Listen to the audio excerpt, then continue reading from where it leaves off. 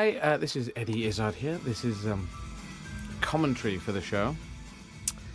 And so this is Sexie. Now, people ask me, why call it Sexie? Well, and I'm trying to say, this is not me sexy. I'm not saying, oh, I'm sexy. No, it was just the idea, like, I did the show Glorious, the state of Glorious, the state of Sexy. Just more fun than calling it Elbow. I have to come up with the title, then I work out the show after the title. I'm back to front. But anyway, so here we are. This is the latest. This is the first time I've actually had a costume designed. So I was trying to go sort of military action transvesti with this look, designed by Charlotte Mann. And the corset top bit, that's from Trashy Laundry in LA, so made by Dot, who was fantastic. So there you go. When I went to school, I never thought I could get to go to Trashy Laundry and get a corset made, but you can do that. So this is being shot in Eastbourne. We decided to come and shoot it in Eastbourne because we had just various reasons. I thought, let's choose somewhere to shoot it. Hey, let's go to Eastbourne. Which is kind of weird because half my teachers and a load of pupils from the schools I went are in the audience. And the set here is something worked out from Alex Sard, the lighting and set designer.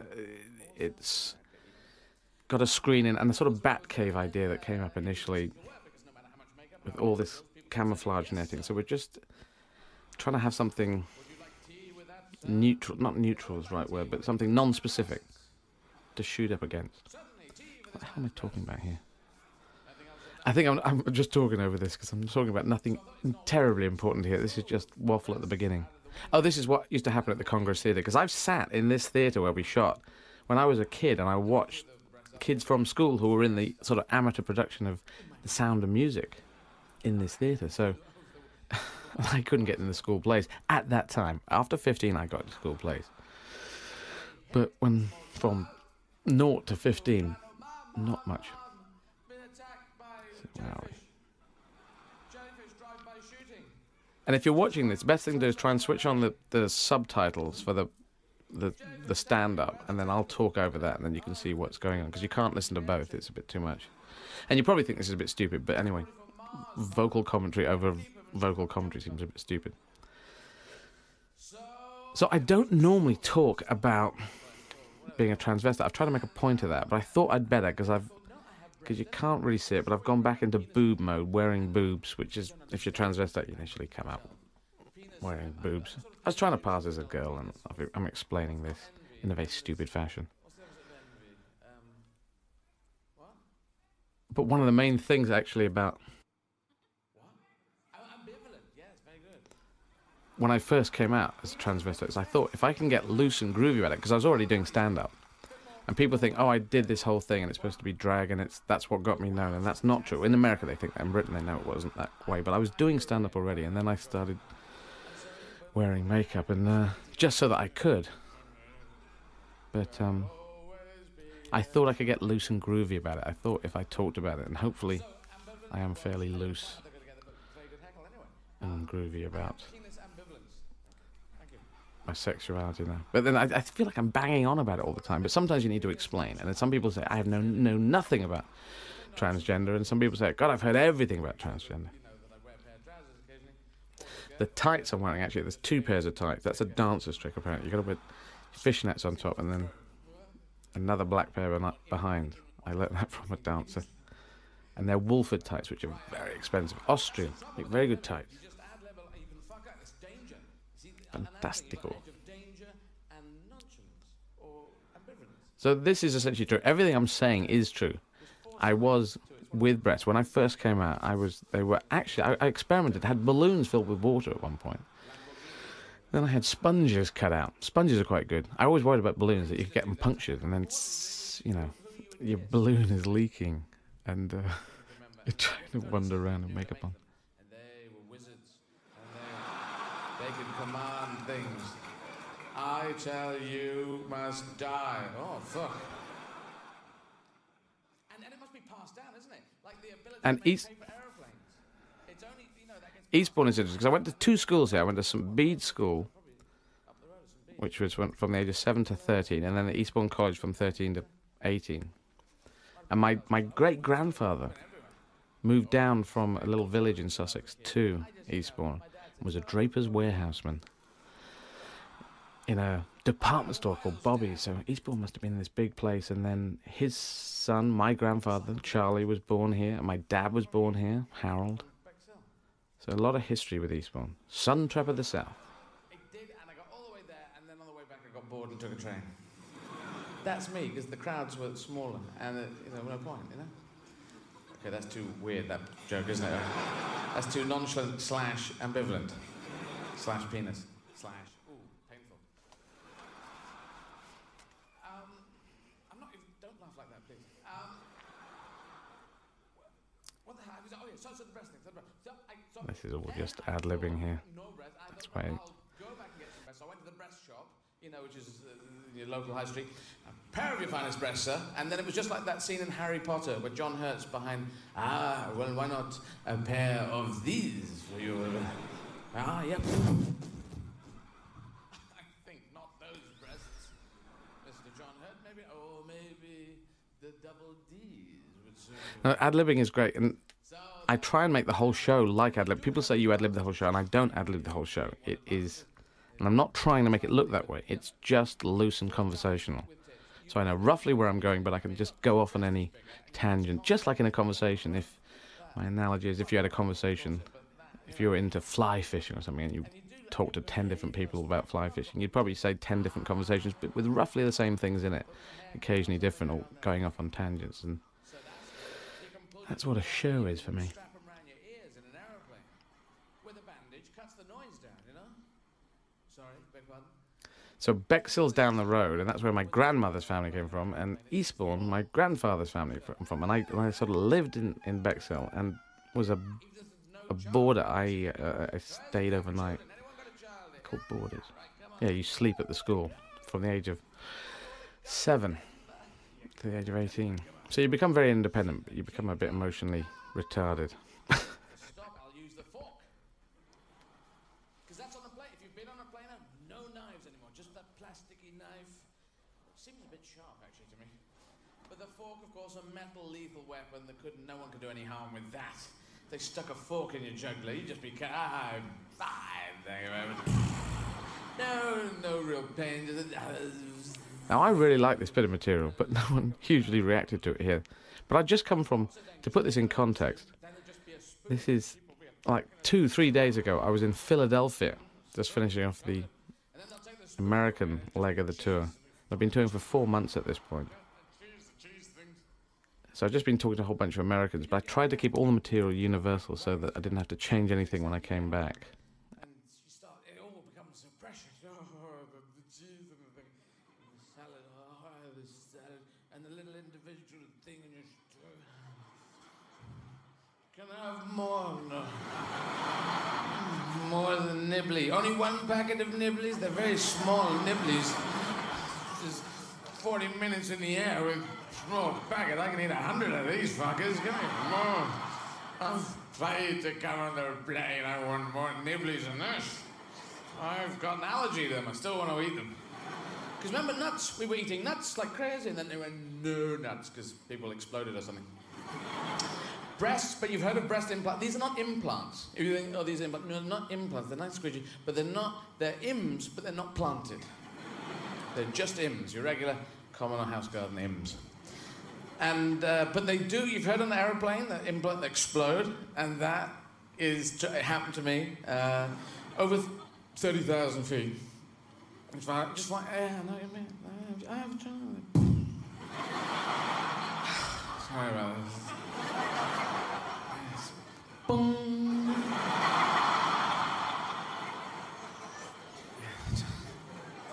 Yes, my left breast has exploded.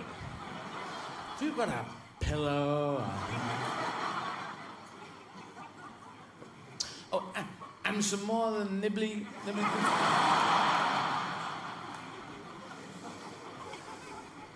But then you got one L-cup boob and a D-cup boob.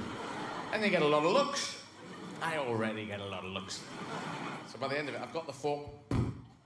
And also, I'm recording this voiceover in Eastbourne, and I've just done the show twice. We were recording it 3 times, so this is the second. I'm doing this voiceover to the second night, and the third night will be the same. But this is right in the middle of the recording. I'm about 100 yards from the seafront.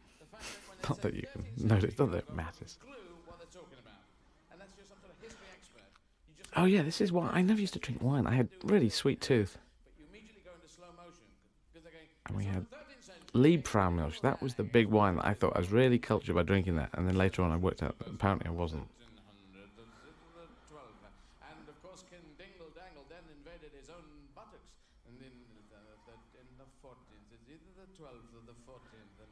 I'm not sure how to grab breasts when you're wearing a sort of corset top. That corset top is like, it's like a Roman breastplate, really. It's not really squidgy booby.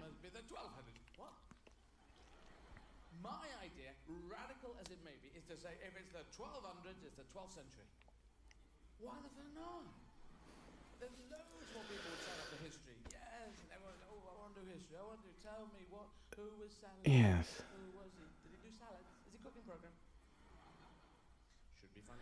This is kind of obviously stupid material associating with superheroes, but I kind of, it does actually work for my brain to think upwardly, you know, because you have to be an insane optimist to be a transvestite in this day and age.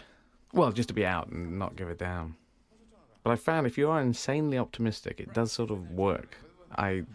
You can sort of roll things through. And in the audience, I have found out, because this is the previous night, there's loads of my teachers in there from both schools, who I'm sure, I'm not sure it's their taste in humour. I think they've decided, you know, so better come along and see it. I don't even have a car. 70 miles an hour on a scooter is very tricky. Or bank managers. Well, I think £400 is not a lot to ask for, don't you think? It's not a lot. Bank managers. Yeah. Not being a royalist, not into royalty, but in the old days, I mean, they make a good film, don't they? Not nowadays, but in the old days. That sort of, cut your head off and I'll steal your crown. Good old Shakespearean history plays. We have many, the X-Men, the Y-Men, the B-Men, the C-Men. No, probably not them. Spider-Man, Superman, Catman, Batman, Dogman, Frogman. Elephant Man, not a superhero. Less in the girls' department, there's Wonder Woman. I kind of like these conversations between characters, because I just sort of let go and let them talk to each other, which is a bit weird, a bit like playing chess against yourself. Usually doesn't get anything funny. You see, it's the edge of self-indulgence and creativity. I feel there's a complete knife edge there, and people can look at it and go, oh, that's really self-indulgent, and then you get something funny out of it. You just have to go there. You have to commit to it. And you'll notice committing is huge in all drama. If you're an actor or musician or whatever, or painter or anything, it's the bold commitment. You see some painters that do stuff and people say, well, that's nothing, but they commit so fully to it that it becomes their style, their signature. You know, think of Warhol.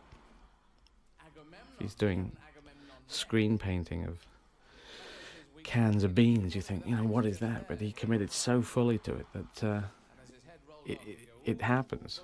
I mean, because what I'm saying, a lot of people say about my material, material's nothing interesting, but it's the way I do it. And to an extent, I was thinking, I wonder how you do get fantastic material. I don't know. I always talk about sort of pop culture rubbish, everyday stuff mixed with history, religion, sort of extremes. Walking in heels. I can walk in heels, but when I do stand up, I walk in a very weird way. But you need a short skirt. I think at the beginning I said it's the school uniform, which I think the school uniform is slightly different to that. But that jacket, that's what I wanted. It's military frock coat. It was because we had to start, because the look that I was looking for, talking to the designers, it just doesn't really exist.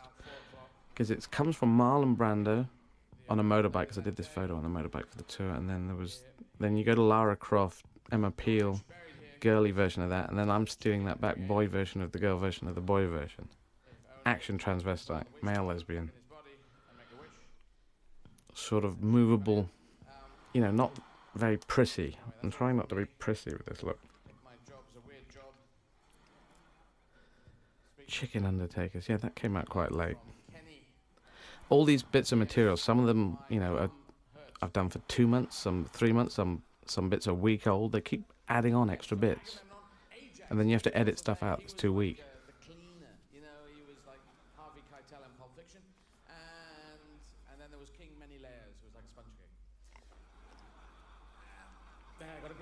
Got a groan. You see that? Got a groan. Yes, I heard. Got a groan. That was a groan. I just like the idea of King Many Layers. I think I've used it before. I think I'm repeating. I've talked about Achilles before, but I do like Greek history and Roman history. Oh, they did a lot in those days. They got about a bit. The whole idea in the background is everything. You can see the behind me. Everything's slowly moving, slowly changing. The colours, the lights, everything slowly changes. Because in rock and roll, you can do fast, and it needs to be visually exciting. But stand out, you need the focus. It's like it is a cross between theatre and rock and roll. The presentation is more rock and roll, and the staging's more theatre.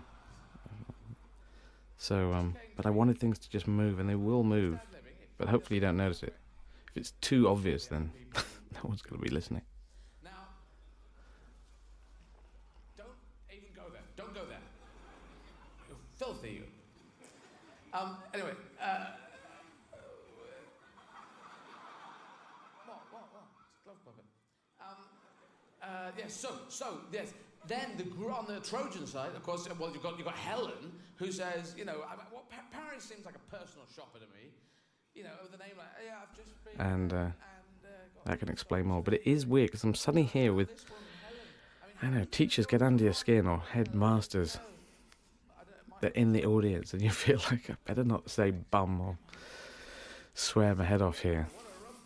I need to sort of override that, because this gig's going out, well, the DVD's going out everywhere, so... Which is quite weird, being in Eastbourne. So if my great-grandfather knew his great-grandson was going to be in a skirt doing a gig that would be watched by people in Los Angeles, I wonder what he'd think. Well, how many? All of them? You fucking nutters! You've got a whole of all the Greeks who don't actually exist yet as an entire unity. They're all coming. They're all coming. The Spartans, the Athenians, and all the other. Now Sparta, fact seekers. Well, this is a bit boring, but The Cat's Meow, which I love as a film, which you might not have seen in England yet, but it's great. I'll eventually get it here. But where I played Charlie Chaplin, that was shot on the coast of Sparta, which is now part of Greece. All the California scenes on the boat, the exteriors on the boat, are all in Kyperisi, which is on the east coast near Sparta, which is bizarre. And all the interiors were shot in Berlin. Oh, there you go.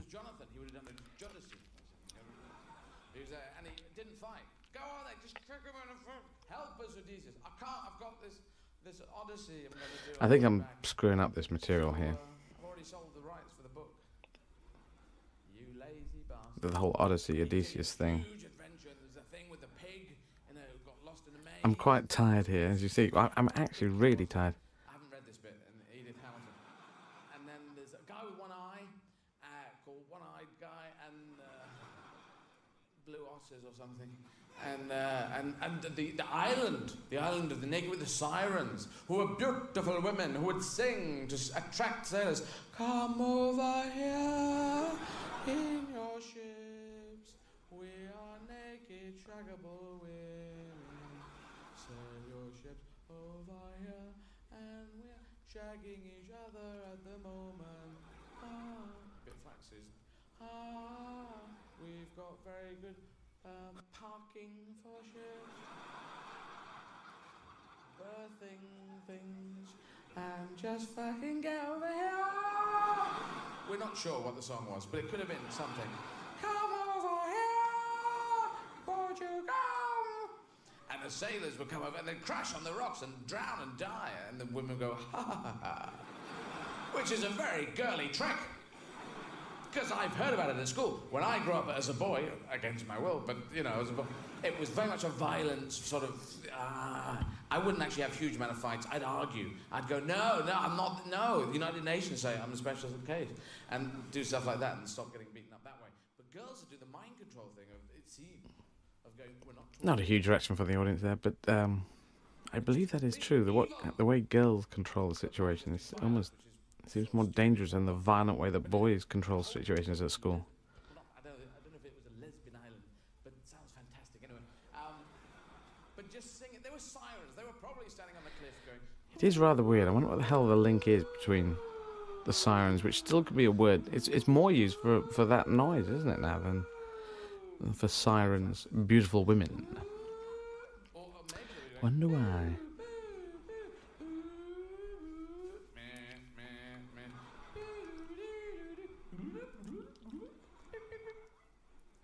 So that shot there, you can see these people sitting up the back there.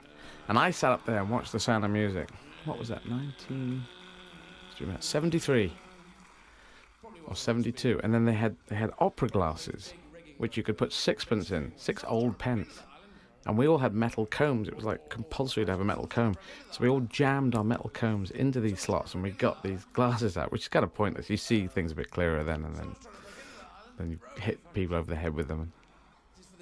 But then when we got back to school, the head teacher said, right, you've been nicking all the opera glasses, so whoever did that, volunteer for a caning.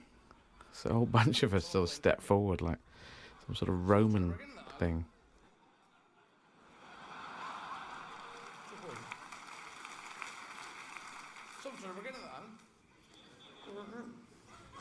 Too many endings, okay. So that was fun, though, and then there was Perseus. Perseus was a Greek hero, son of Zeus. Perseus, you see, Perseus through Perseus, Perseus, Perseus, Perseus, Perseus, Perseus, Perseus, Perseus. I've had history teachers come up and say, "Oh, this is a good way of teaching history. I wish you didn't swear so much." So I told them to watch it with the French subtitles on and turn the sound down, and then you could learn French and the swear words. I don't know quite how to get around it. Someone with an enormous bag of weed. And then the green monkeys who lived in a sponge cave. I was reading that the Greek myths, unfortunately, they don't give anyone an idea of what it was like to live in Greek times because they're so bonkers. Perseus, he goes to a wedding. A king who's getting married says, where's my wedding present? Oh, I forgot. What about tissues? No, that's not going to work. What I want is the head of Medusa, who's a gorgon from the cheese family. This is an early bit of material. No, earlier. How long has this been going? I think I was doing this in Australia. I started in Britain in July, then we went to Australia, then New Zealand, then all through Canada and America. So,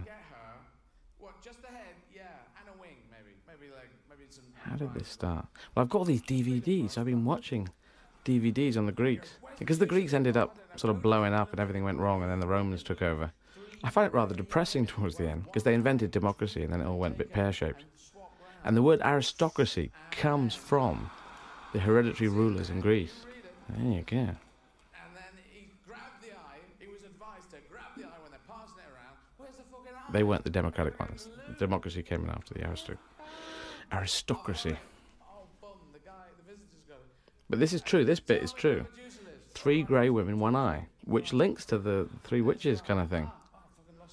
Who I think had about 1 eye, if you watch Roman Polanski's Macbeth. Should be funny. Anyway, so then he goes there, and Medusa, there's 3 gorgons. You don't remember the other 2, do you? No. Medusa, she lost her head, but she got well known for it. And the other 2 gorgons, I don't know, Fred and Jim or something. And Medusa's there going, he's coming to kill us, son of Zeus, coming to kill us. And the other 2 are immortal, though, which is kind of handy. No, he's not coming to kill us. We've got neon going up there. No, I'm immortal. In the auditorium, which I really like. You, Andrew? No, I'm immortal too. Simon, Andrew, both immortal. Where was I when the immortality van came by? You were off buying snake food. All the ideas, they come from a kernel of, I can't remember. I seem to remember Medusa was the starting point of this, getting her hair done. I had a longer extemporization, which whenever I get the audios, because we record audio every gig, so I've got the whole genesis of this. It's a big word, isn't it? The whole beginning bit, the way it was done. Because I keep remixing it every night, that's the basic thing. It's jazz, man. Trying to get this mime right. I'm trying to get that voice deeper for the Not On Your Life. For Charlene. Someone in Neighbours. But it's difficult. I used to try and do the hairdresser doing imaginary hair, snakes for Medusa, and then I'd swap down to Medusa, but I couldn't get the positioning right. Because Patrick Marber of the Playwright Frame, who used to be a stand-up comedian, he told me the more precise you get the mime, the better it kicks, and it's true.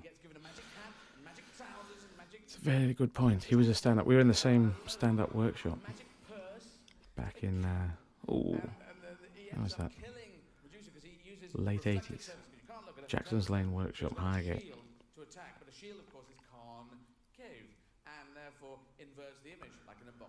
This is quite nice. I found it makes swishing noises with the microphone. And I've gone back to using a microphone because I had a headset before because I wanted to get two hands, and so I did a gig a number of years before, and that was just purely acoustic, and so I had two hands back. I thought, this is great with two hands. So I got totally into the two hands thing. I had battery packs down my bum, headsets on. As the venues got bigger, you couldn't pick it up with a little headset. You have to have a big sort of finger coming down with a big microphone in front of your face, like on circle. And in the end, you still couldn't get good sound, but you can get much better sound with these microphones, and you can do a load of sound effects. So I thought, stuff it all, I'll go back to the microphone. So I've kind of gone backwards. But the cordless microphones are a lot better these days. Except for transvestites don't actually help people. But apart from that, fantastic similarity. Help a small child is hurt. Help a Superman. I was saying Savlon. Savlon reminds me, my mum used to put Savlon on my knee, being a nurse.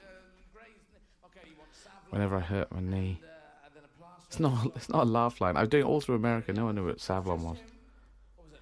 It's antiseptic cream. It's white. Right, I don't normally come out from bicycles. Because, that would have mended itself. We just wanted to meet you, really. Why'd you wear your underwear on the outside? Yes, I don't normally get out of bed for less than a helicopter. Is there a helicopter crash? No, just this bike. Can you mend the front wheel? No, fuck off. Oh. Why'd you wear your pants on the outside? It says on shopping. Washing. I couldn't work out we got such a big reaction there. That second answer got a huge reaction because of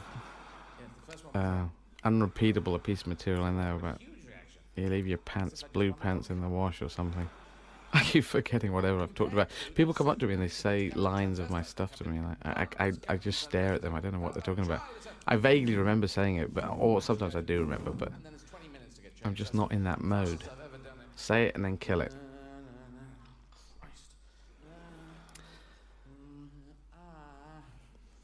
Captain Transvestite, I think, is... I think that's where the superhero idea came from, because I've been talking about Captain Transvestite for some time. This is true, 20 minutes. I once timed myself going from boy mode to girl mode. 20 minutes. I can do it in about 15 now. But it's just like boy with a bit of eyeliner. But then you overheat as well. If you think, I gotta get ready quickly, it doesn't really work. Sweating seems pointless. Overheating, perspiring, it's just not a good thing. What the fuck's that gonna do? I'd draw a line around him for the police. Fingers. He's got too many fingers. That's not a human child. Martian child, lying here. Martian child comes from Mars, not from here. Martian child, good at cooking. They would. The Martians would make excellent cooking program people. Wouldn't you tune in? Now, first Martian fan does cooking program. You tune in. I think I take that as a huge silent yes.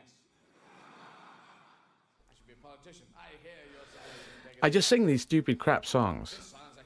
And the trouble is, if it's actually a song, there's rights to it. But that song is not a song. I'm pretty damn sure. I try and... Because I start singing things, you will... And if you make up songs on stage, if you're ad-libbing, it will tend to become a song. Or something maybe you know. So I actually have to purposely keep twisting it so it doesn't sound like anything.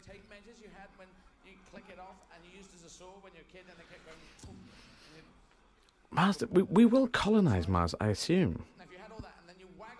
God, it will just be like loads of sci-fi films. The Moon and Mars, we'll probably end up living there. You could be watching this right now in the future on Mars. There you are. It won't be DVD by then, will it? Just be beamed onto our heads.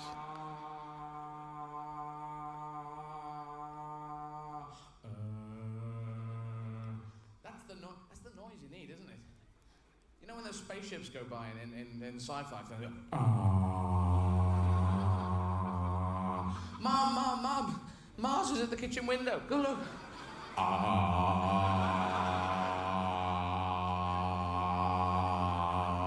Number 23 is gone. I think it was Star Wars when they first started having that kind of very deep noise.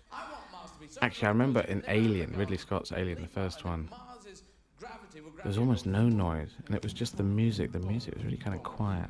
Very scary. It was a thriller, the first one. No, it's like a horror film. Mum, Johnny's stuck on Mars. We'll catch him the next time round. How long does it take for Mars to go around? Oh, about... ... Don't know. How long? It would be nice if we had, say the moon was closer, or Mars, to look up in the sky and have sunshine and a bit of planet rolling around. Probably that's only going to happen when it's on its way to crash into us or something. Whatever I said, a week. Edit that together, you see. I've asked a few questions here to the audiences. They're a bit quiet and coming forward and saying what they... So it's a week. It takes a week for Mars to go around. I was in Los Angeles at the time, driving around in my Lamborghini, in my mind. I was going around a pogo stick in Los Angeles, and in my mind. I was actually in Eastbourne in a Lamborghini. No, I wasn't. I was on Mars, looking at Earth. I was in Los Angeles when this happened. I don't know where I was, but it went from a little pinprick to three pinpricks. I was in a Mini Cooper. Oh, no, there it is. Much cooler. Actually, Lamborghinis must be nice. But it's exciting in a sort of tedious type way. And I did look up and I saw Mars, and it was bigger. And I saw another one, but I worked out which one was Mars. The Americans and the Russians went to the moon, and it was, remember, because Russia was ahead. Russia was first up. I am fascinated by the space thing. And then Russia got a fish up, a dog, a cat, a monkey, a tractor up there, and then they were going to the moon. It's Russia, America. Who's going to be first? And then Russia went. They just didn't go in the end. The Russians didn't. There must have been an executive decision. I've never heard the story. Never want to go there. I don't know what they did. Maybe they thought. Maybe it was pointless. But with a Russian accent. There's only rocks there on the Mars. You know. I've borrowed This accent. This is just never done this before. Only grey rocks there on the moon, you know.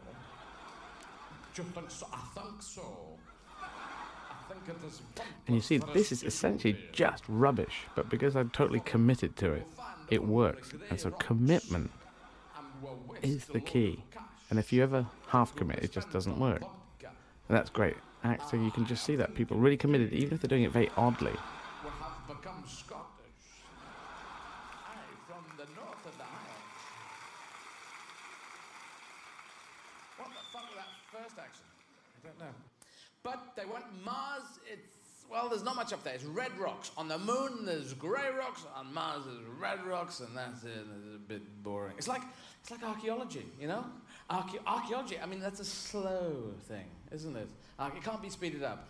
Archaeology's got 3 bloody vowels. I've only just realised this, so it was only about 3 days old. What the hell's going on there? But that is great. 3 vowels. Load a bunch of vowels in the middle of it? that's where you get your accents. If you know, if you look at accents, they're all changes in vowels. It's all a, ah, ooh. It's not the consonants. They're always. This is apparently true. I think this is logical. Consonants don't change in pronunciation. It's just the vowels that make different accents. Some of these counties don't exist, of course. Oh, you're doing a bit of alcalada. But the time team, we have the time team in Britain. Speed archaeology. Archaeologists on the drug speed. Time team, fantastic. I watch those endlessly. I think I've watched every, must be one or two that I haven't seen. Actually, there's so many. And bizarrely, I didn't know Time Team existed when I did this weird thing on Channel 4, British television, where I did speed archaeology, where I said, here's how normal archaeologists work, and this is with a ditch digger and dynamite. But the Time Team already existed. 3 days, dig stuff up. And they fucking dig it up, I'm just impatient. I've dug a big hole. What is it? But it's good because I've been looking into my own family history, because the Izzard name is real, and it seems to be Huguenot, and we seem to be from the Pyrenees in France, and all the Huguenots were kicked out after the repeal of the Edict of Nantes about 1670 or something. So that's why, and I'm German up my mother's side, so I find all that fascinating, all just history lying about the place. I've got my dad into it now, which is why on that DVD extra it's so fascinating. And we go into the house where my great-grandfather lived, and the house where he lives, which I'd never been to, in Eastbourne, back in the 30s, and great-grandfather moved the other one in 1900. So it's just those facts just lie around there. I think kiosk is a Viking word, or Danish one. And they gave me rollers like this, and I remember these big sort of Cindy Crawford type rollers. These were these tiny things, old lady rollers. I came out looking like a bizarre footballer. That was not a good day. But I so thought it was right. I went back again and said, give me another one. Sometimes when you're ad-libbing, just rubbish comes out. Rollers. And he said, no, there exist no rollers bigger than that. True, but kind of boring story.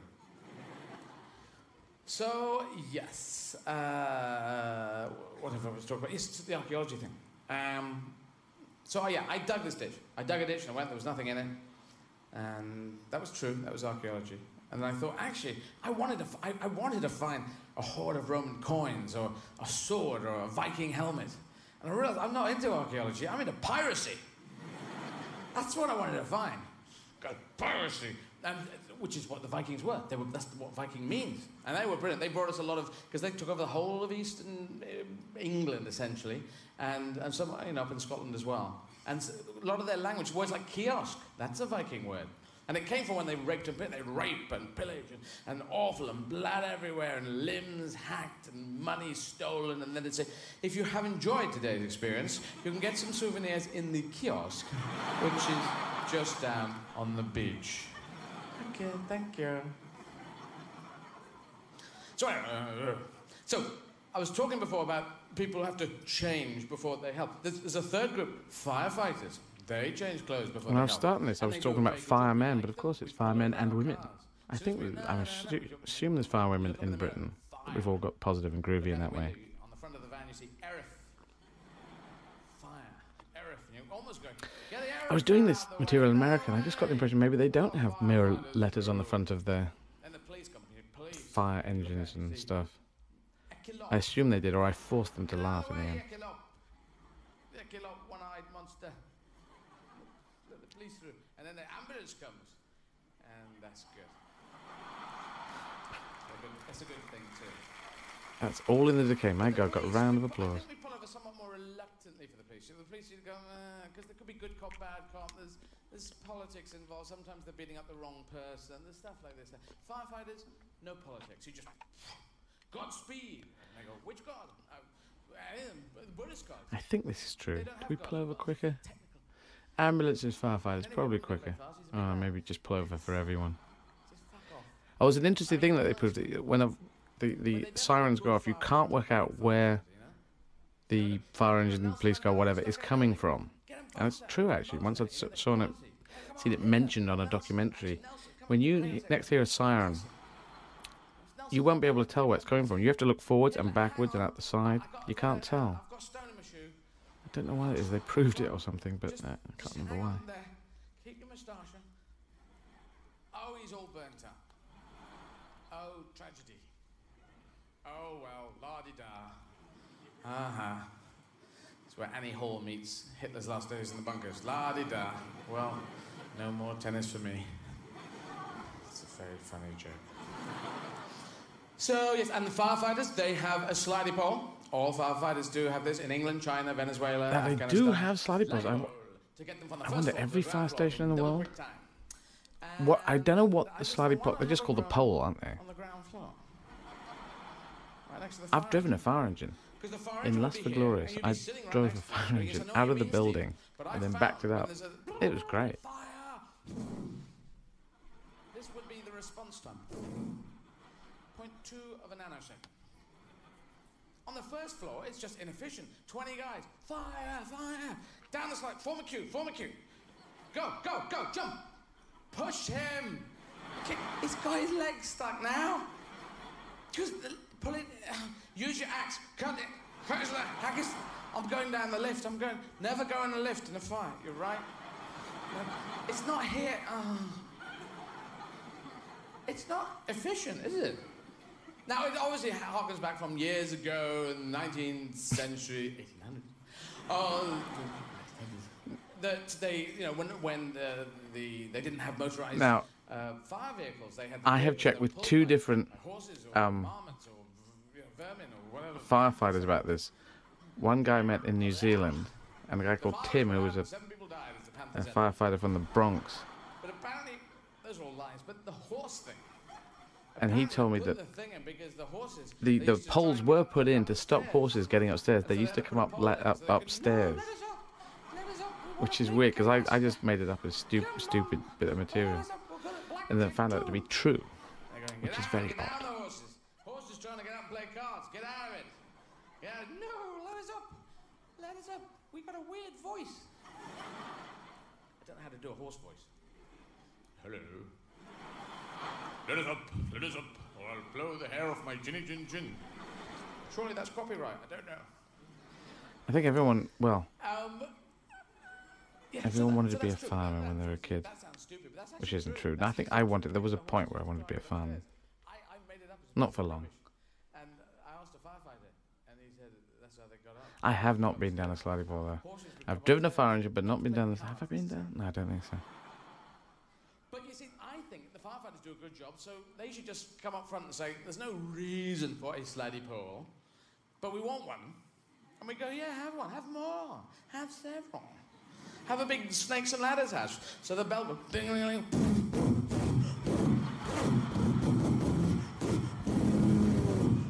One outside the building.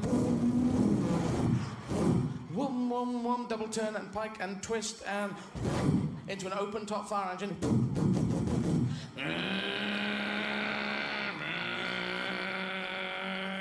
Put on the siren. Come to me. Bring your ships upon the shore. Now, I actually sound really bad at singing. I think I'm probably fairly okay at singing, but I make it purposely bad. One, because that's comedy, and two, so I'm not singing any identifiable tune. So this is quite nice. This is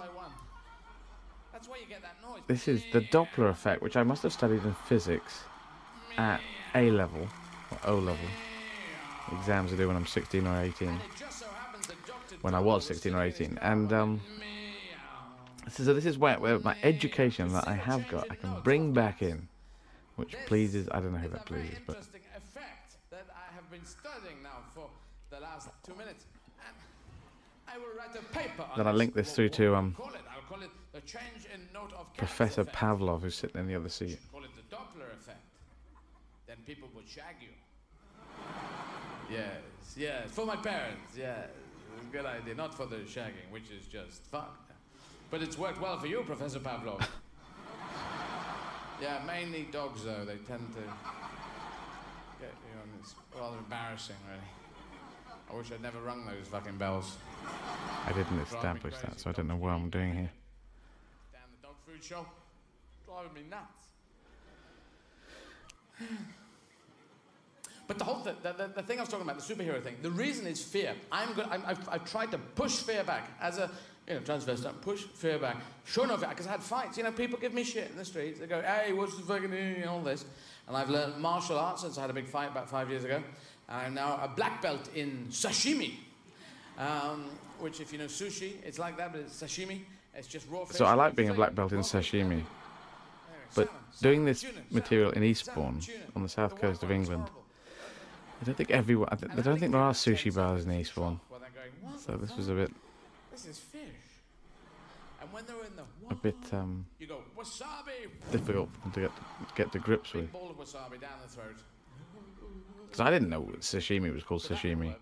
Which, if you don't know what it is, it's the sushi. You probably had a sushi, and that's the raw fish with the rice, which I thought was, I never wanted to eat that until I actually ate it. I thought, oh, it's quite nice. But now I don't do rice.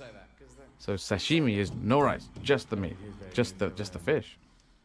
So stupid. But I've worked out how to with get out of wasabi, that. the hot stuff. Now go over there and say that.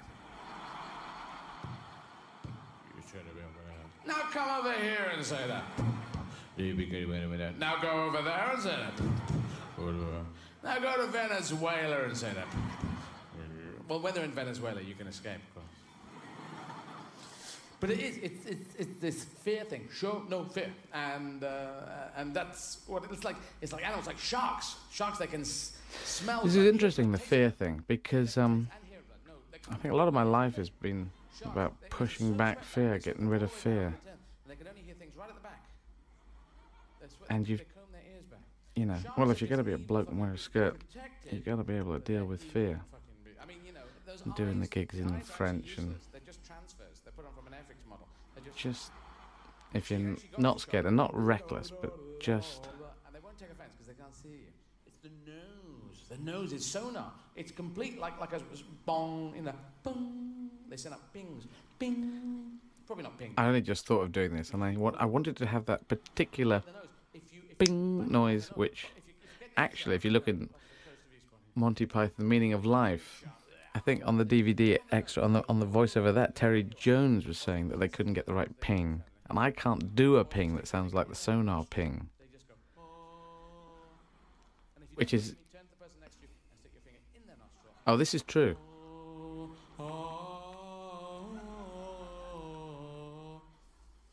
It's true. I've seen a picture I was given a copy of National Geographic, which had a lot of stuff about Yemen in it, and in it on the front there was stuff on sharks. And this guy, who's a real shark expert, got his finger in the... I assume it's the nostril. He's got 2 fingers in the nostril of a shark. And the shark is just... If it's not the nostril, it must be some sort of fold of the snouty bit.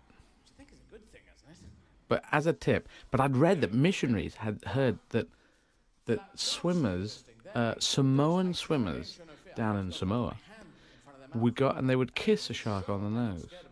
And that would... and the sharks would be happy as Larry. And it seemed really stupid, but then having read that thing, I think it's true. So if you get near a shark, actually how you can get to kiss it, because they come at a very fast pace, but it's the nose. Go for the nose. Until the dog is going around in circles, and I throw in towels, and it does a good tumble drying. 15 minutes. Bit arduous. But a lot of dogs are not too bright upstairs. The bright dogs were with the Egyptians, obviously, in the early days. They're all on their walls, those dogs, the dogs and the Egyptians. And I think they probably were from another planet. And they went, woof, woof, woof, woof, woof, pointy things, woof, woof, woof, woof, bye, went off on a spaceship. They left behind the dogs going, ooh. Like greyhounds. Greyhounds are not too sharp upstairs. They get put in a cage once a week. And they go, well, there's greyhounds and there's whippets. And a whippet's just slightly smaller than greyhounds. And there's kangaroos and there's wallabies. And wallabies are just kangaroos, but smaller. And then I think crocodiles and alligators, and one's bigger than the other. Just say there's one, and I don't understand why there's completely different names for the same thing. Now this is based on greyhound. I thought greyhounds were on sticks in a sort of slot on the ground. But I saw greyhound racing in America, and they were hanging down from a hangy-downy thing. Stevie, Jimmy, Harry? Yeah. Too fucking far. It's like they're nailed to a railway line. Too fucking far. There should be one dog bright enough to go, let him go, Stevie, Harry, Jake, let him go. Let that fucking bunny rabbit go. Well, I'll tell you, I got a plan. I think if we stay right here, and we let that bunny rabbit go, that bunny rabbit there, he's gonna come back round. He is, look, he's curving around, he's curving around, he's curving around. Here he comes, here he comes, here he comes. All right, everyone look casual, look casual.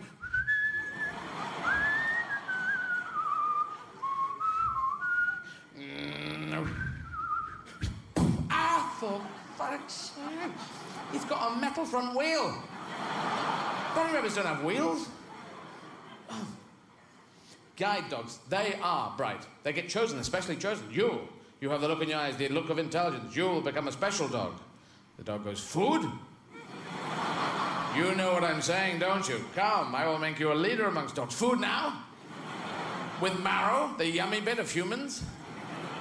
Come, I will make you a leader who will lead people with restricted eyesight. Food at dog shop? Dog food shop? I like dog food shop.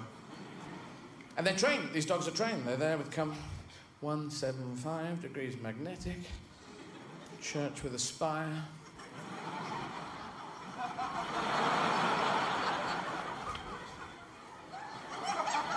Meow, meow.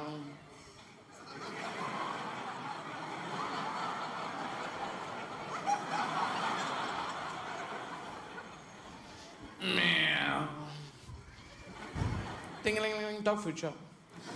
The trouble with guide dogs, they'll always take you to a dog food shop. You may not want to go there. But I met someone, I know someone in Melbourne, she had a guide dog that was a failed guide dog. Brilliant, this dog failed. The woman who's publicist in Melbourne, her dog,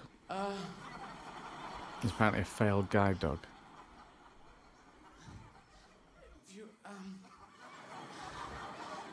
Yeah, you're no help. Meow, meow, meow, meow. Oh, meow. Meow. Meow. Meow.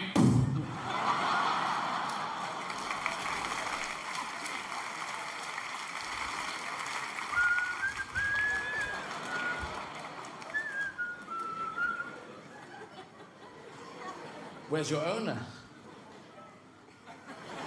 Yeah, don't dogs... How do dogs... I can't work out how dogs know where they're going, because if you have restricted eyesight and you have a guide dog, you've got to tell the dog where you want it to go. What? But if you can't see it, I can't work out how you quite work that out, how the dog knows where the end point is. Oh, no, no, but obviously people who are blind with guide dogs, they must have already worked out.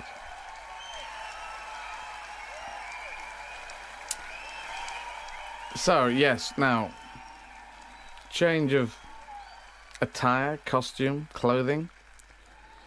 I don't normally do this. That's just a conceit between... I had an interval there, but...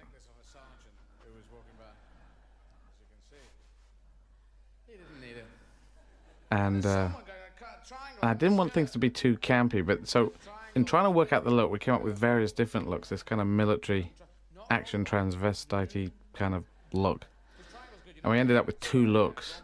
So I thought, well, what the hell? I'll change the look at half time because I don't want it to become about the clothes.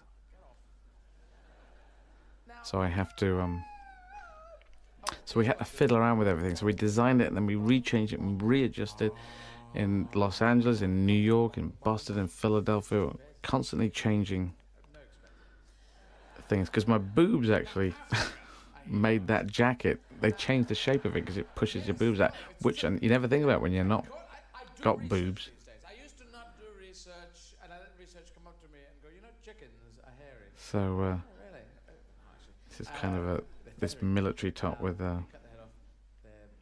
slit skirt, and those boots are kind of fantastic. You can't see them enormously closely, but They're just they just fit me. I have quite small feet. But they got amazing lace work all the way up the side. I prefer the facts. The other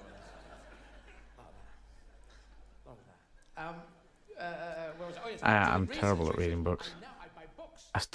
I like them. A bit heavy. I love DVDs. They're so much better. Soon we'll probably won't have that. We'll just download everything. While going to the toilets, you know. But they didn't take it in. It just went. They said, "What was it about?" Sabutio. I don't know what. I take it all in, you see. But then I bought a speed reading book because I wanted to speed it up. Have I read the speed reading book? No. But logically, that's one book that, as you read, there should come a point where you go, Then put your hand on the thing. And if I read that one, I could read all the others. No, that is weird. People read books and then they say they forget it quickly. But fast readers, they read it and then they forget it. But I read it. I do. It does stay with me. But I didn't read many books when I was a kid. Bizarrely, I read Lord of the Rings, the Narnia books, some Asimov,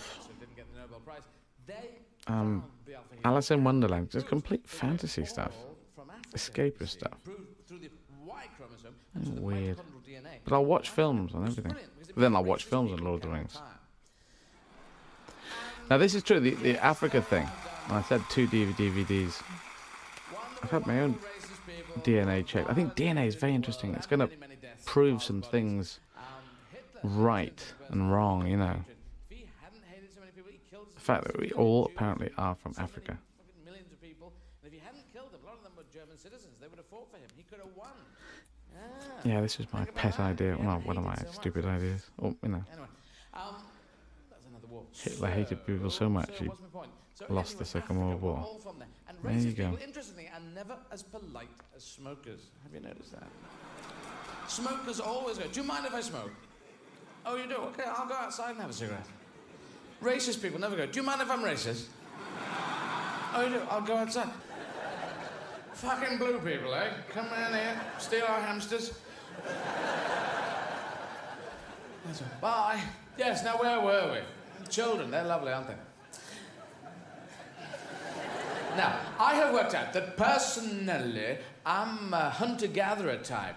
This is my body type. You know, there's very thin people who eat pigs and they say, "Oh, I haven't put the thing on." I've never done hunting. And that's tricky in its own way because they can't get any bigger. I'd do hunting for, you know, if I was out in the wild. If I look at a piece of lettuce, I go... But, you know, chickens come in shops, so... I'm a runny person. I'm a chicken and fish person. Fishing, I've done fishing. Eaten one fish that I've caught. I have caught one fish and eaten it. I apologise to the fish. Less loneliness of the 2 long-distance runners, you know. I'm good at that. So I think I'm a hunter-gatherer. I think my dinar goes back to the hunter-gatherers. And you know, why do they lump... I just think I'm a hunter. I don't know if I'm a gatherer. Not very tidy. I think I was a kind of... Yeah. Hunter-gatherers. It is a weird name. Because you understand the hunter culture. The gatherer culture. Hunter and a gatherer. Well, who would be a hunter and not a gatherer? They just hunt things and just leave them there? They're very good because they're very fastidious. There's a badger left. You left a badger here. Because I think I'd be a hunter and I come back. Where's the badgers? I fucking left them. Left them on the copse. On the Notting Hill bit. On the crag. And I think that sort of relationship, it was like a golfing relationship. You say, "Oh, look, a gazelle, what do you think?" Say, "I think a 3-spear. So, yeah, a 3-spear. Wasabi! Gazelles are really fast. Like, I missed it. Get another 3-spear. And then small ones like marmots, you go, "Oh, just a wood, thank you."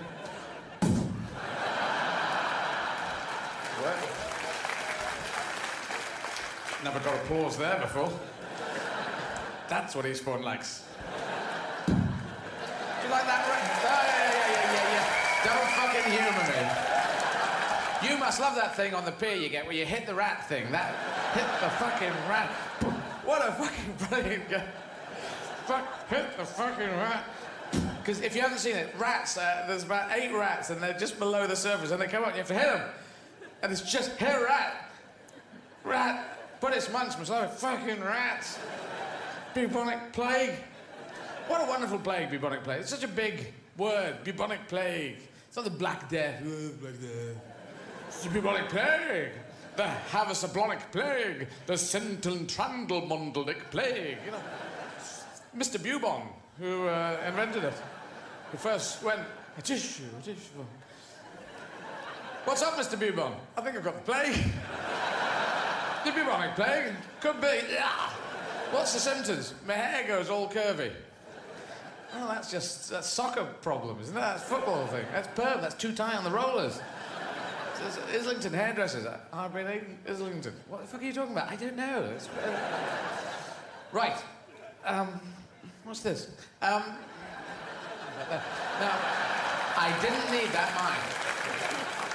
Because Marceau, you know, I've worked out there's a whole gun problem in America, because I've travelled through in America, and they have this whole gun problem, and the people say how to deal with it. I think you should ban handguns, and there's be an outcry, but then allow artillery. Because it'll slow them down. You go, come on. Just field artillery from World War II.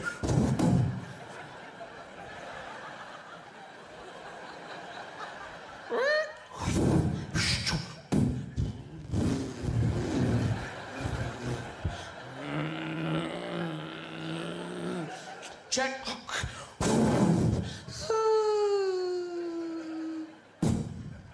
Shit.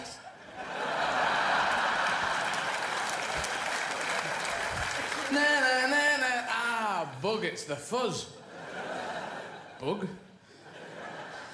It's one of the most tiring mimes I've ever done, that one. I'd said that to Marcel. I said, it's really tiring, the artillery mime. Marcel? Marcel, it's a really obvious gag, but they laughed. Marcel, have you hung yourself? Come on, lad, say something. Qu'est-ce qu'il y a sur la plage? L'éléphant de ma tante habite près de la mer. Et j'habite tout près de Monsieur Giscard d'Estaing. That was really going well, Marcel. That was blew the end bit. It already tailed off there. Ad-libbing's not all it's cracked up to be. Yeah, all right. Yeah, I'll talk to you. Yeah, welcome. Yeah, bye.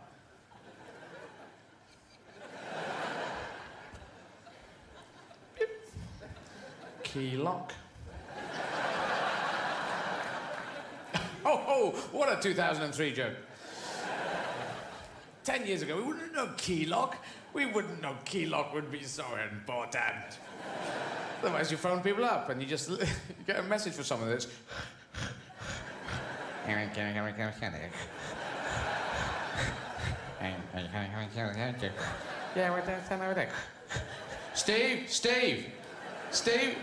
Steve, you got your phone on? Steve, switch your fucking phone off, mate. If you haven't got a mobile phone, then you won't know what I'm talking about, but... Thank God for key lock. Oh, God, before key lock. Endless phone calls that went on like that for hours. Anyway,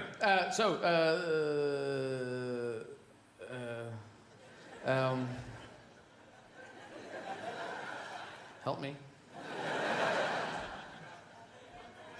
What? Oh, hunter-gatherers, yes. So... Hunter and gatherers. And they hunted mammoth as well, didn't they?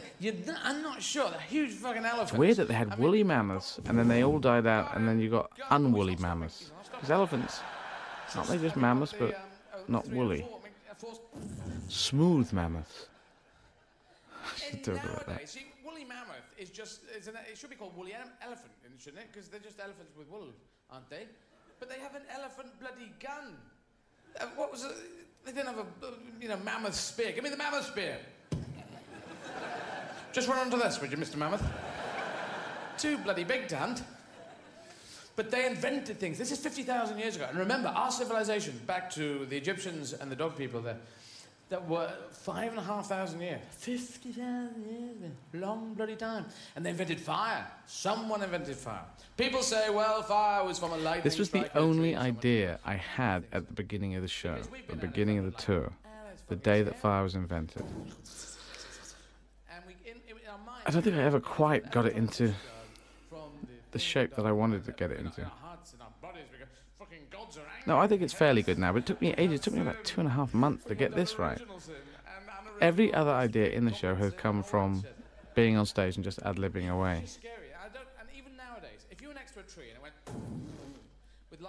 But I used to write ideas down, and then I'd have them on a list, and I'd do touring around. I'd say, right, let's do some of these ideas that I thought of before the tour, and I'd look at the list and go, I can't, none of them grab me anymore. So I actually, at the beginning of the tour, which I now do workshop tours or work in progress tour, at the beginning of this one I did, where I played places like Frome in England and Ilfracombe and Blythwells in Wales and Pothelly and Ullapool in the Highlands of Scotland, Norwich, Colchester, just where I went out and just talk any old crap, just to get in the right, you know, to see where ideas are coming from. And I sort of have to do that. I need to do that for a good period of time to develop up material, because I just can't seemingly write it. Would you like a dressing? What have you got? We've got 1,000 Island, we've got 970 Island, we've got 400 Island, we've got 3 Mile Island. Oh, balsamic vinaigrette, balsamic vinaigrette, balsamic vinaigrette. I would like some balsamic vinaigrette, balsamic vinaigrette. It was just some suggestive thing. And it's yummy. And what's it made out of? Balsa wood? Balsa wood. It's model aeroplanes, isn't it? You make a model aeroplane and you go, fuck it, so let's put it in the salad, put it in the salad, put it in the salad. And then you eat the salad and the solvent, you go, the salad, the glue, it's the glue, you know. Look at the salad, oh, it's so creamy. That's solvent abuse, your fucking salad, you fuck off your salad. Should be funny. Yes. So, there must have been someone who said, I'm not having salad anymore, I'm gonna bloody change this. Look, Jeff, what are you doing? Come and have your salad. It's getting warm. No, Sheila, I'm going to invent something right here. What? After you've masturbated? Years ago, when I watched a show at Congress Theatre in Eastbourne, I never thought I'd be on stage saying the word masturbation. Oh, interestingly, I was going to do God by Woody Allen when I was at the school, Eastbourne College, in, was it 1980? But the head teacher said, no, you can't, because it has the word orgasm in it. Actually, I don't think it was him. No, he just said I shouldn't do it because I should concentrate on my exams. But it had the word orgasm in it, and that was banned. I did this yesterday. I spin the twig, and they're linked, you see. They are linked. Masturbation, orgasm. I believe. If not, then you're doing it wrong. Jeff, you're not going to be famous. Come and have your salad. I'm going to be... Jeff Fire, you are not going to be famous.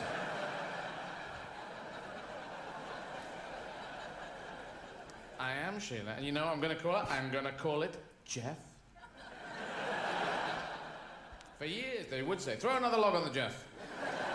Let's put a Barbie on the Jeff. Oh, early porn.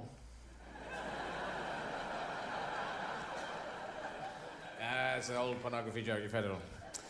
Eastbourne, you're crazy. I like the idea. Took me ages to get there.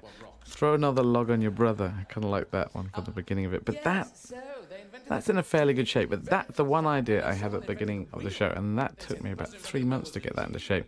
Where some other ideas, you'll be on stage and boom, it'll come out and become a whole idea. Sometimes become 5 minutes of material just straight off the top of your head. Lazy Susan was just a girl who stood on the middle of the table with some food. I like the Lazy Susan idea. Noodles, fuck off. I haven't got any. What? Jam? Fuck off. No. All right, you can have some rice. All right. What? Hang on. Just give us a second, for fuck's sake. Oh, you're bloody lazy, Susan? I am. That's lazy and rude, Susan. That seems to be. Just pointing that out. For the joke's purposes. So, you invent a wheel. The guy invented the wheel was off the brackets. I have invented a major new transport thing. Oh, really? Yes. How does it work? You strap your body around the wheel, and then your friend pushes you down the hill.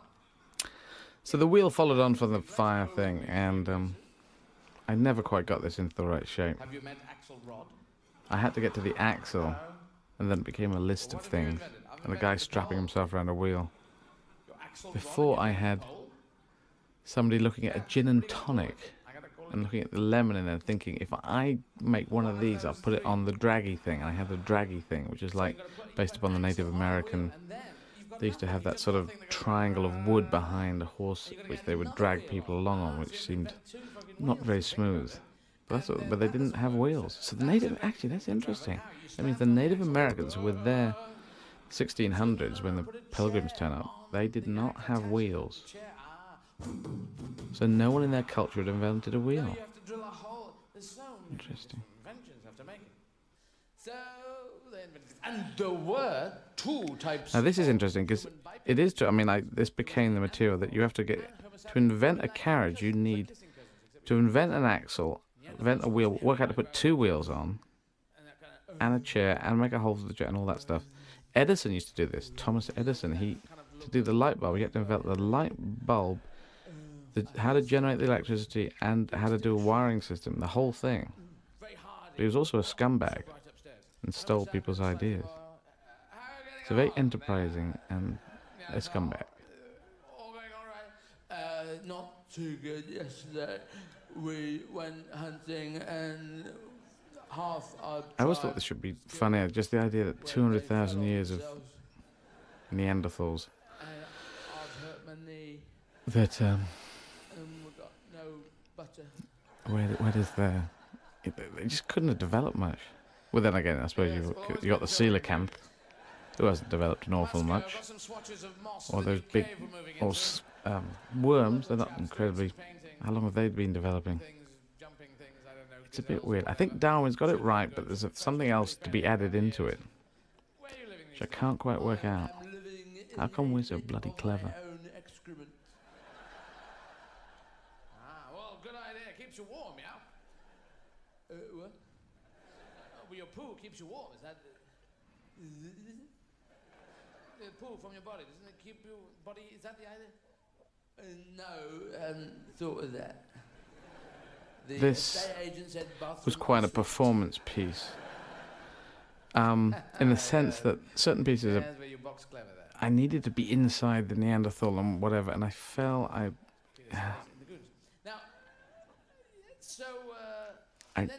couldn't quite hold on to how the Neanderthal and the Homo sapien, the exchange. It was more funny before. I'd lost the magic out of it. And using the method that I use, which is to try and keep it always molten, this molten material thing, the idea of you never write it down, you never lock it down, so that every time you come to the piece, you say it different. It means it can stay up in the air, but then it also means you can... Well, actually, on this piece is an example of where I started locking down the words, and it just lost the joy. I don't think it's as funny as it should be. So apologies for that. Now we have Professor and what do you think of this book? Huh? What do you think of this book in a critical way? It's all right. There you have it. It's all right. News programs a bit, and now we have what breaking news. What's all this here? What's this line? What's this white thing going along here? What's this crawler thing? What's the more news? Now the weird thing is this: I watched two DVDs, not VDs, two DVDs on the whole everyone coming out of Africa, and the original Eve, who was African, and there was one woman who is the mother of everyone. Everyone has come from that. And there's the 7 daughters of Eve, I believe, who are... Most people in Europe are from those 7 women. But they have slightly different... These 2 DVDs have slightly different dates in there, which is a bit... alarming in a way. You think, here's the DVD with the definitive answer, and then you listen to another one that's slightly different, and you think, oh, and you realise it's still discussion to happen. And, you know, probably some people come and say, no, we weren't all African, but... Anyway, that's all from me. Love, Bill. But, and those whole fucking changing room programs. I am very happy to believe that DNA research that they've done. Then poo along here, up there, then poo, then a bit of wee, then poo, then poo, then we, and then a poo bar here. And here they come.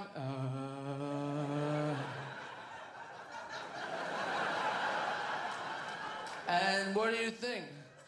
This is shit.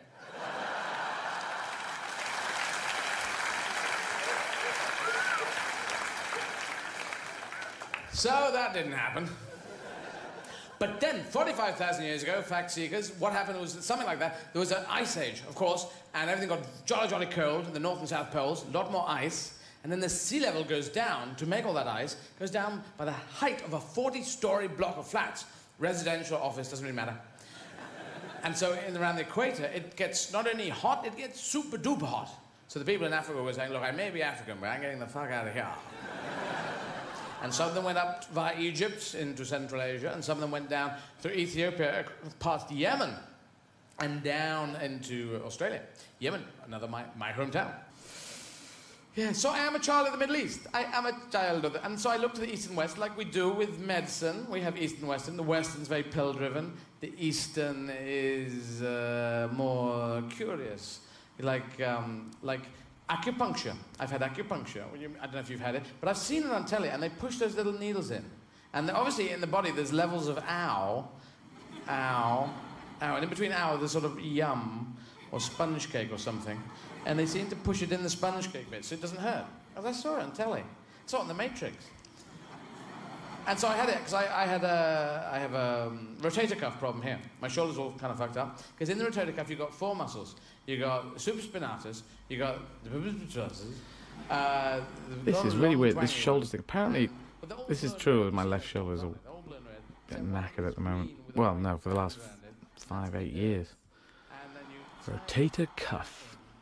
But both left and right shoulders went. Apparently people's shoulders just go, which sounds... I wonder if it's something to do with the fact we used to be quadrupeds and now we're bipeds. Pushed the needle in, and it felt like a small needle being pushed into my arm. It's not ow, it's kind of oh. But 30 of them equals ow. The MRI is very weird. You get like a circular thing. I've seen them before, and people going... They slide in on this tray into a big circular, futuristic machine, but it's so tight. It's really claustrophobic in there. And I don't normally get claustrophobia. It's, I mean, really tight places. So I gave it to the dog, and there was no way. But dentistry, interestingly, we've only seen... My dentist is a very good dentist, and a nice man. He's actually a comedian, Simon Godley. Comic actor as well. So this is not based on him. This is based on a dentist when I was a kid who took all my teeth out. Well, actually just based on the idea of drilling itself. And this is a classic example of people saying, your material's nothing interesting. Because, I mean, doing stuff on dentistry is God, there's nothing new there. But hopefully in the end of it, I've got somewhere vaguely interesting with it. Where did this start? This is like almost like I must have talked about this before. Dentistry and hairdressers. For a second, I've left my cat in the fridge there. No, maybe not. I'll come back. What you say? Your face feels a little drippy? Well, that's okay. It is weird. Whatever you get x-rayed. I cracked my coccyx doing the film Avenger. The last shot, I fell off. I was supposed to, and the coccyx is the rump of your tail. It's your tailbone. Where we used to have big old tails, big old bushy tails. And if you crack it, you can't do anything. You can't put it in a splint. It just mends itself slowly. But it really hurts. So if you ever fall on your bum and it carries on hurting for about an hour, and you think, what the hell's going on? That's your coccyx gone. And I had it x-rayed, and the guy said, in New York, he said, well, you've either cracked it or you haven't. Because I can't tell because it's blurry. So that was pointless. I ended up having a drill with 2 hands. It was the best way to show it. It's like it was some sort of hand drill. Like it's in carpentry. It's just a single hand drill. I don't know why I've got 2 hands. Well, I've got one hand on the microphone. This is a piece of material I couldn't have done with a head microphone. Saw down the edge and make it fall out like the block of the Berlin Wall. That would be nice. 3rd tooth decay is round the edges. The decay that I planted last time has taken hold. Looks like we're gonna have to drill. Woo-yah! Gonna have to drill. Woo! Fire it up, nurse. I'm gonna drill his face off. Woo! Hang on. You drill it up. You drill it up. And they become like bad carpenters. This is just a rant on that, which I've only just started doing at this point. But it is true. You tend to rinse out your mouth with all this sort of slightly reddy water, and then it runs out, and you have to beg for more.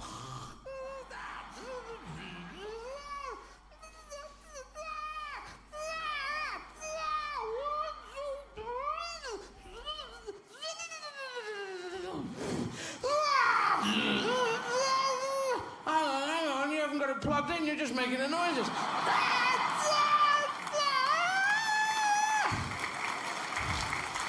Right, rinse.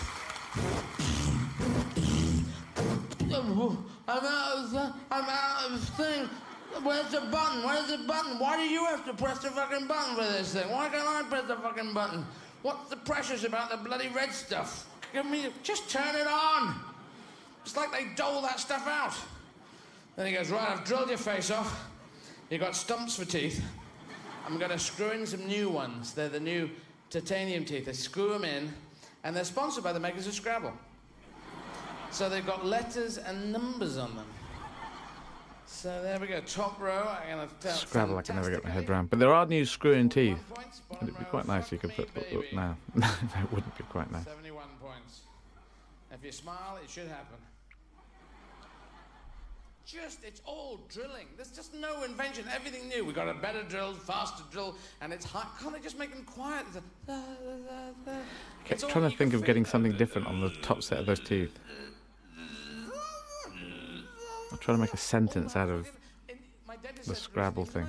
He said, I've got a water blower. It blows plaque off your teeth. That's fantastic. But it blows it at the speed of sound, and therefore it feels like 72 daggers. Even one dentist said, I've got this cream. Tell me, rub it on your tooth. Tell me when it hurts. And I go, that hurt. That hurt. That hurt. What is it? This is just a hurty cream. It just hurts. Who wants to be a dentist? Anyway, I'm going to finish up tonight so we can all go home. I'm going to finish up tonight, but I just want to mention something on horses. Because when I was a kid, I did horse riding. Now, as probably some of you did. But I have found out recently that we didn't. This was my experience, and that's on the South Downs. Because I did horse riding here, I think when I was 12. There's a picture of me with a yellow turtleneck sweater and jodhpurs and a black hat, and I look like a pillock. It's not cool. It's not a cool look. It's very ridey look, and it doesn't even look good. I just look like a kid with a big hat.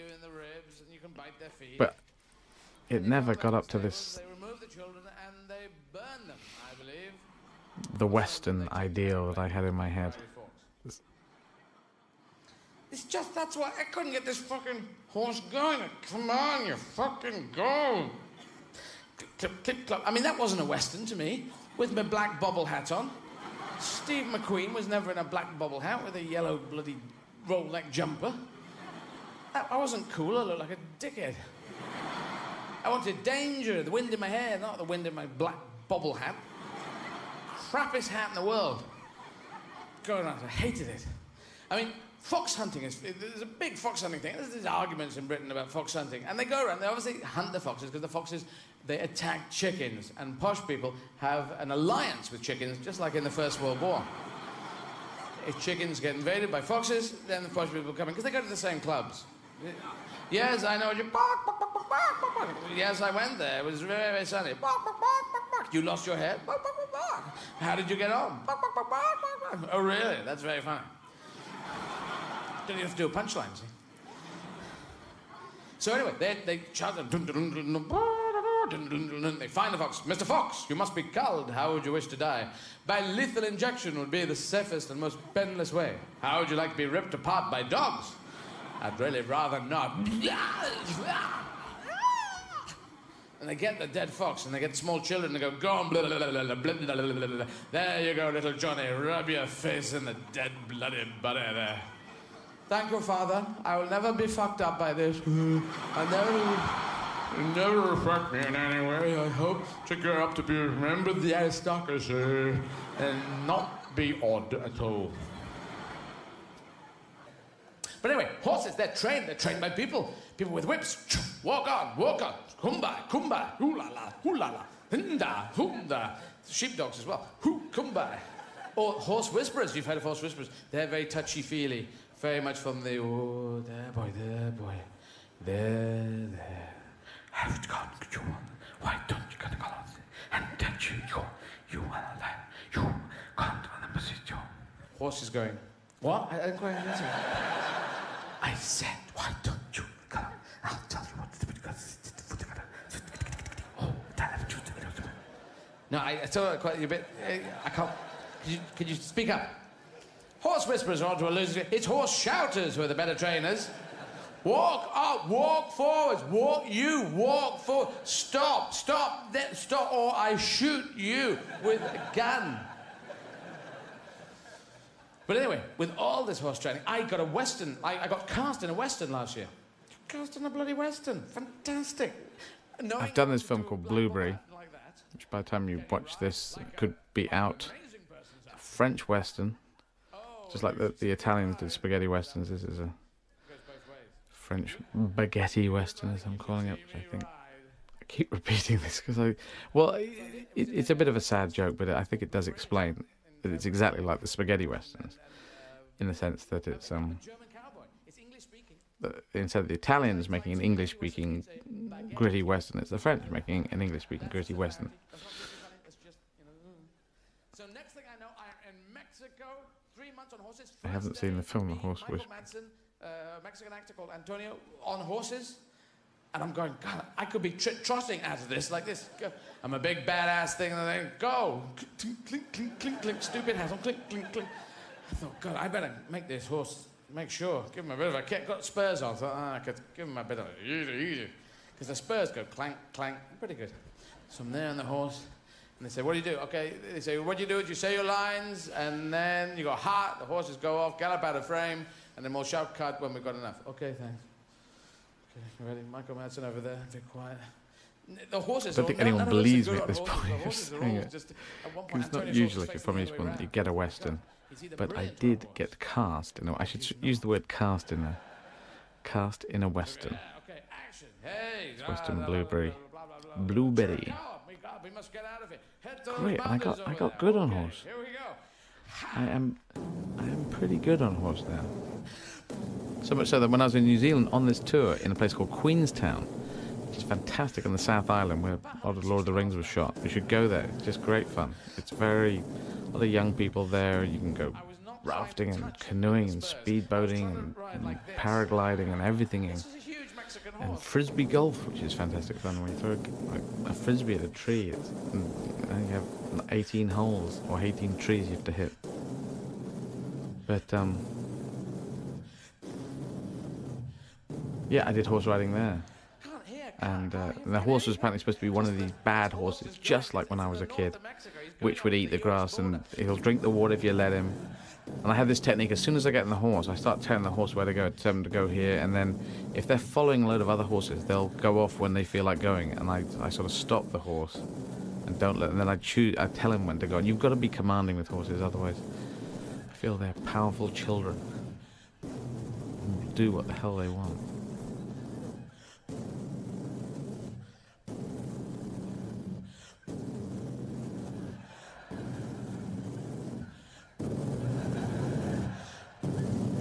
At the US border, they're going, hey, hold it there, you can't come in here. So this was true. This was on north of Chiricahua in the north of Mexico. I'm on the horses. Michael Madsen on my left, and a Mexican actor called Antonio, I think, was on my right, and he was actually a painter as well as an actor. And we just shot off into the distance, and we didn't know what we were doing. I actually had a mule attached to my horse. So my first day in the Western, I have to gallop off with a mule attached. And I said I refuse to have the mule attached because I'm just learning how to ride a horse, let alone ride a horse with a mule attached. Around the pommel, you got this pommel, this pokey bit sticking up at the front where you wrap the rope of your mule around. So I thought I'm going to let go of the mule. And then we said we worked out, let go of the mule.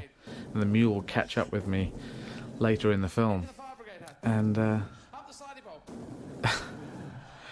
and when I let go, and this horse went so fast, the Mexican horse, that the rope was wrapped around it, went out at such speed, it unraveled from this mule that I could have got my fingers lost every time. It was bloody dangerous, but great fun. I did have great difficulty stopping that horse. It's good to be back. Thank you. There you go.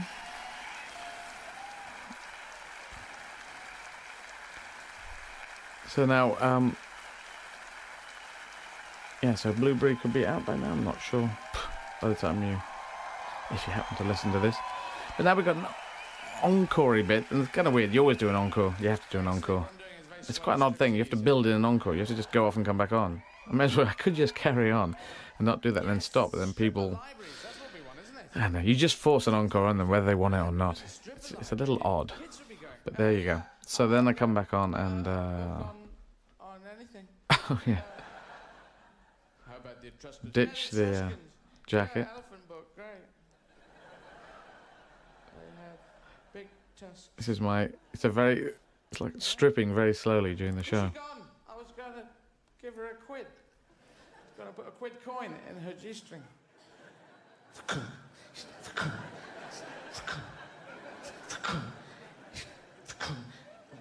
Anyway, how far can we go with Eastbourne?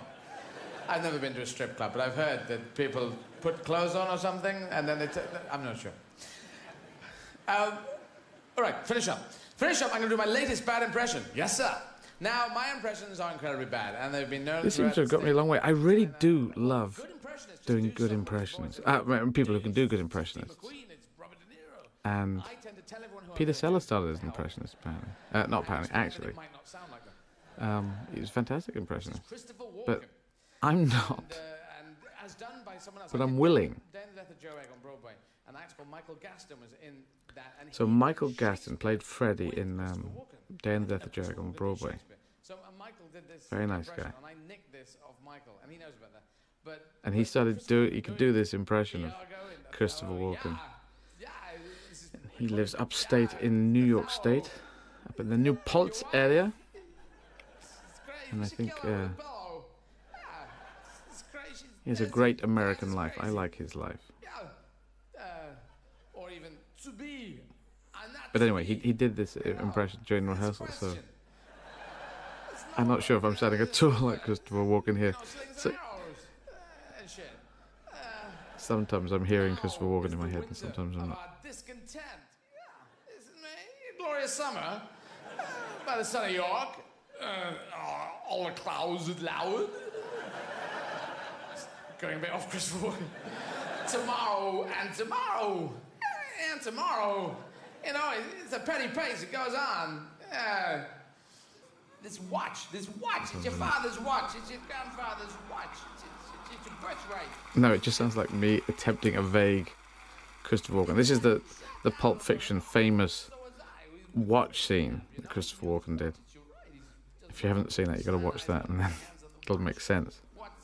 It's just a bizarre thing. And there's a 10-year-old kid who's Bruce Willis when he was playing the character of Bruce Willis when he was a kid. Bruce Willis's character when he was a kid. I put the watch up my I get watching ass syndrome.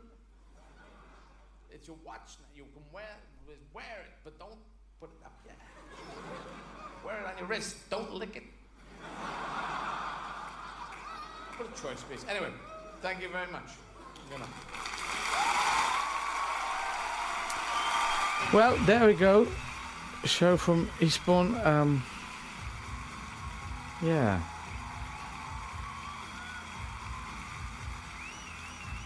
I hope my great granddaddy would have liked that. Don't know. Don't know if it was his cup of tea when he first came down to Eastbourne. So thank you very much. This has been Eddie Izzard talking vague thoughts off the top of my head, or spurious, or just trying to give a bit of information.